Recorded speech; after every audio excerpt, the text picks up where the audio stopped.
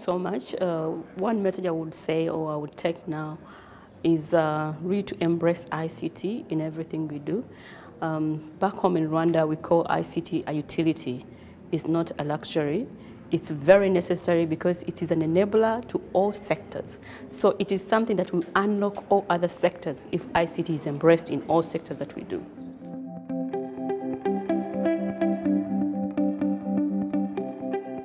What struck me most is about innovation.